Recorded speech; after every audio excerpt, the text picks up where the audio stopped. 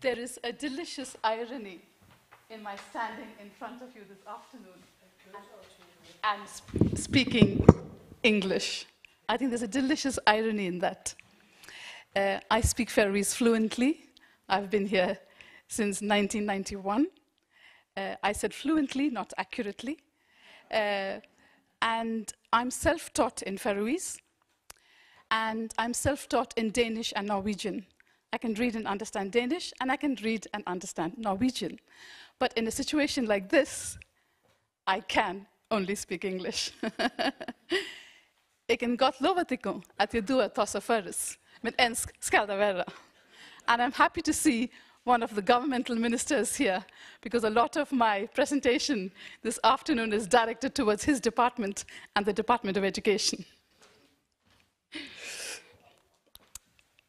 There is a curious dichotomy in being an immigrant. And my presentation today actually is based upon teaching Faroese to adult immigrants. I came here in 1991 as a 27-year-old. Was I 27? Yes, I was. And I have stayed here 2 years longer than my life in India. My life as a wife and mother began in the Faroe Islands. I'm married to a fellow Indian who came here in '83 to build glass fiber boats in marine plast Kalpana. The dichotomy comes from the fact that I feel Faroese, but you see a foreigner standing in front of you, despite the fact that my children are Faroese, born. My husband and I are foreigners in our own homes. We have 2 Faroese boys, even though they look Indian. And they are Faroese from the top of their heads to the tip of their toes, and God forbid one of them is chowelled. So, and we have to constantly justify our identity as their parents because we're not good enough. Both the boys told us when they were teenagers that we're not good enough because we are not Faroese. And then the challenge we face outside the house is something else. But the policymakers and the politicians and governmental ministers give a great deal of importance to the demand they make on adult immigrants who come into the country. The demand is simple and right and fair. You have to learn Faroese. Absolutely. But somehow, the governmental officers, policymakers, and ministers are not that convinced, because, as the gentleman said earlier, they do not put money where their mouth is. And if they put money, it's not an impressive sum. And in the long term, investing in the language learning of immigrants is good for all of us, for Faroe society as a whole. The reason I'm concentrating on the teaching of Faroese to adult immigrants becomes very clear, because my presentation is one perspective how we could teach Faroese to adult immigrants in a manner that respects the complete individual. When adult immigrants come to the Faroes, it is not our job to shape them. They come as complete individuals. So their original culture and language demands and must be given respect. Any teaching of Faroese that does not take into account the mother tongues of the various immigrants and their culture is destined to cause irritation and a sense of feeling as outsiders. When I came here in '91, and up to the early 2006-07, I did not feel like an outsider. But today, ironically, because of the political discourse and the societal discourse, I'm more of an outsider after knowing Faroese than I ever did when I entered the Faroe Islands. And maybe it's time for the politicians to put their heads together and see where it is they're going wrong. To come back to this specific presentation, since I've had the opportunity to make my piece said, and hopefully people will remember, I am going to present what is called CRP, Culturally Relevant Pedagogy or interchangeably culturally responsive pedagogy. And I'm going to introduce that concept to you, and I follow it up by looking at its aims, and then why it is important in the teaching context. Furthermore, what does it mean for teachers to have CRP, and why do I think it's a good perspective for adult immigrants to the Faroe Islands? Leading researchers in the field have come up with certain definitions. I intend reading out the first definition fully because it's very, very important. Using cultural knowledge, prior experiences, frames of reference, and performance styles of culturally diverse students to make learning encounters more relevant to and effective for the students. And the second one speaks about how it refers to a teacher's ability to understand student behavior, learning styles within the context of their culture. So the student is not seen as being lazy, disrespectful, or whatever it is that the teacher imagines. So when you use the student's native culture, the adult student's native culture, and you grow to understand this individual, you tune in better into educating them appropriately, which is why culturally relevant or responsive pedagogy is an important perspective for teachers who are going to be teaching Faroese to adult immigrants. So what is the aim of this culturally responsive pedagogy? It is to create a learning environment that enables all learners, regardless of national origin, culture, religion, ethnicity, what have you, to find that the classroom is appropriate and, the key word, inclusive. We want inclusive education, we want equity in education. And it's up to the teachers to make sure they make this possible for the adult immigrants. No one can deny that language is a vehicle for learning. But no one says Faroese is the only vehicle for learning. As much as ethnic Faroese celebrate the Faroese language, as they should, as much as ethnic Faroese want to protect Faroese, as they should, Faroese is the property of every individual, however badly or excellently they speak and use the language. It is much mine, with all its grammatical errors, as it is to the ethnic speaker who probably speaks it perfectly. Ladies and gentlemen, I too own Faroese. So it's extremely important for teachers to understand who they are nationally, culturally, has an impact on the way they teach. And that's the second point I make. Therefore, teachers who teach adult immigrants Faroese have to understand how foreign languages are learned, have to understand what CRP is, and have to understand the difference between teaching children and adults. So what is it that teachers need to be able to practice the CRP? We're looking at a socio-cultural consciousness, an awareness that culture matters, an awareness that culture is a deep part of everybody's identity. It is a crucial factor together with language. And in learning Faroese, what we do not want the immigrants to do is to assimilate into Faroese culture. We want them to integrate. We don't want them to lose their identity. I celebrate my differences. In a month of Sundays, I'm never going to look white. So I will use that and celebrate the differences. I'm proud I have made myself in the Faroe Islands, despite the political lack of help or otherwise.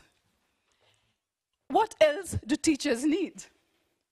They need to appreciate the attitude they show towards students of diverse cultures. Because I think we're more than 60 immigrant nations in the country. I'm not sure, I haven't updated my knowledge there. So a teacher teaching Faroese will have several nationalities in front of him or her. And teachers are change agents. And why are we change agents in this particular context? Because the Faroese teacher brings his or her culture to the classroom, and that synchronizes, hopefully, with the student's culture. And there is a dynamism and a synergy there that creates a change. Perhaps the teacher is responsible for the immigrant feeling, I can be a part of Faroe society. So it's a massive responsibility. The teachers who teach the adult immigrants have to be qualified specifically to do so. And teachers have to have a constructive view of education. What does this mean? Knowledge is not created in isolation. Knowledge is created, and learning is created, are created in interaction. Interaction between teacher and student, student and student. So we are co-constructors of knowledge. The Faroese teacher teaching adult immigrants does not own knowledge, does not have the patent on knowledge. If the teacher is aware of all this, and on top of it, the teacher understands his or her students and has some kind of an insight into their lives, then the teacher can acquire strategies for CRP. So teachers must use culture as a scaffold for language learning. They must use the students' personal interests and language experience to make the classroom relevant and alive. And they have to be sure that they allow interaction in the classroom. Knowledge of the Faroese grammatical system is not the knowledge of the Faroese language. It's the knowledge of the grammar of the Faroese system. It's a very clear and clean distinction that research makes. Using language is one thing, knowing the grammatical system is something else. Two things we expect of a CRP teacher. A teacher who knows that his or her culture has an impact on his or her own teaching, and that the teacher gives importance to the culture of the students. And for my last slide, why CRP for adult immigrants learning the Faroese language? Because it creates a positive learning environment. A lot of us have children. How many of us have had children come home and say, the classroom is negative? Do you think there's any learning going on there? So we create a positive learning environment. We make efficient use of class time and the teacher as a human resource in interaction with the students as a human resource.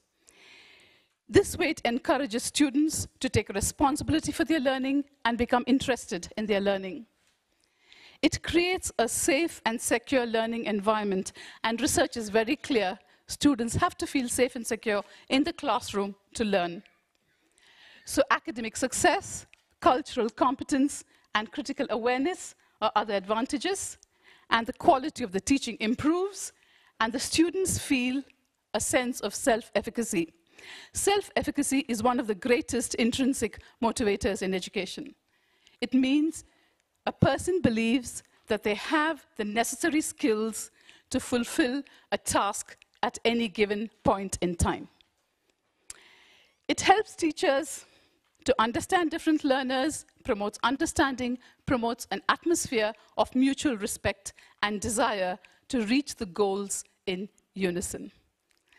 And finally, in summing it up, I say culturally responsive or relevant pedagogy creates a culture of respect and encourages a sense of belonging. It is in the interest of the Faroe Islands to have its immigrants feel that they belong.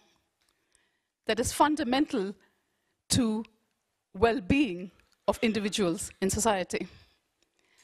And it helps language learning. We want the immigrants to learn the language and integrate. I have one final word of caution. Language learning is crucial for integration, but unfortunately, it's not enough just to learn the language.